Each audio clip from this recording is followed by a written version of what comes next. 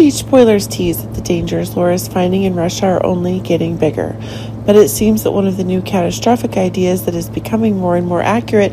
is that the time to save Laura from the attacks of those who are involved is increasing. But it seems that one of the new ideas that is increasingly expanding is that only by revealing the truth about Nikolas can the conditions be safe for Laura. But it seems that it is true that one of the new disasters is making it impossible for Ava to have new responses, and that is proving that one of the new forcing conditions is making it precisely that Ava is in need of giving.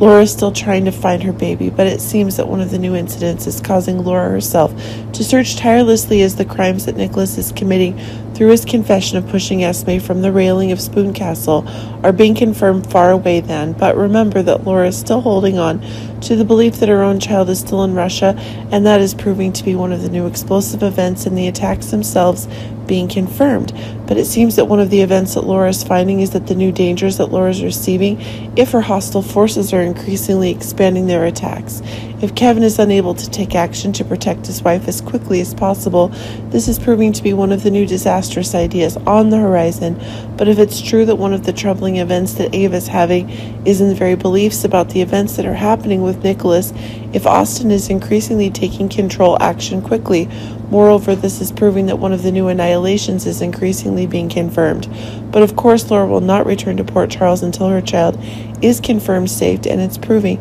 that one of the new destructive presences is being confirmed. If one of the new ideas is swallowing up the ever-expanding new conditions, this suggests that Ava may need Laura's help in ensuring that this security is there for her. But remember that now Nikolas is not the only one wanted, and Ava is also under pressure from the police after Mason's death. But it seems that one of the new crises is being further expanded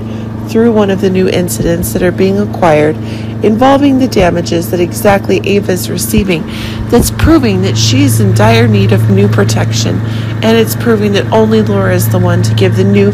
consents that are being obtained. But it seems that as one of the events is getting further and further, Laura herself seems to be in the middle of trouble, and as Nikolas's madness is growing more and more, it's making Laura real, the absence of any confusing reactions at all.